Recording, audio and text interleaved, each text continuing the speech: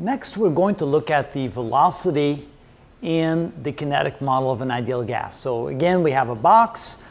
Tons of molecules move around the box. In the previous video, we discovered that the pressure in the box is going to be equal to the molar mass of the gas times the number of moles of gas in the box times the RMS velocity squared divided by 3 times the volume of the box.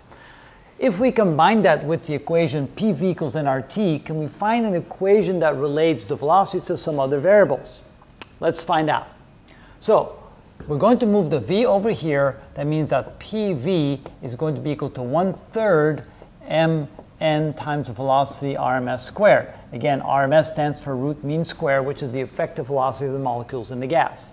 Since PV is equal to this, and PV is also equal to this, that means those should be equal to each other. Therefore, we can say that 1/3 mn V RMS squared is equal to nRT. Now, n and n here can cancel on both sides, so that means that the velocity is not dependent on the number of moles in the box. That's interesting. Then we can go ahead and multiply both sides by 3 and divide both sides by the molar mass. So we have V squared RMS is equal to 3RT divided by the molar mass. And finally, if I take the square root of both sides, and that's why it becomes the root mean square velocity, root mean square velocity is therefore equal to the square root of 3RT over m. Now this is very interesting. This means that the velocity of the molecules in the gas are only dependent on 2 things: the temperature in the gas and the molar mass of the gas, so the mass of the molecules themselves. Now if we remember that K is equal to R divided by Avogadro's number, we can substitute that in for we can then replace R by K times N sub A, so R can be written as K times N sub A. So if we do that, we get that's equal to the square root of 3 times K times Avogadro's number times the temperature divided by the molar mass. And then if we move the Avogadro's number down here, we can say, well, this is equal to the square root of 3 times Kt divided by the molar mass divided by Avogadro's number.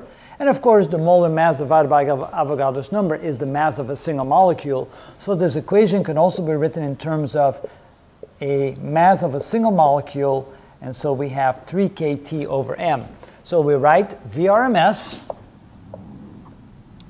can be written as the square root of 3RT over the molar mass, or we could say that VRMS is equal to the square root of 3Kt over the mass of a single molecule, where K, of course, is the gas constant divided by Avogadro's number.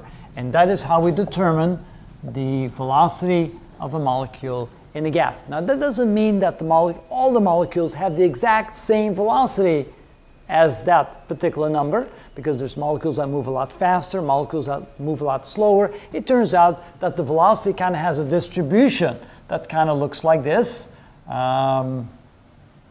Like so. It's kind of a squished normal distribution like that. And the RMS velocity is somewhere around here, which means VRMS is a representative velocity of the gas molecules, but realizing that some move faster and some move slower. But at least that gives you a pretty good idea. Notice that we derived that from the pressure of a gas, and we can also determine now the velocity of a gas, which is simply a function of the temperature, really, and the mass of the molecules.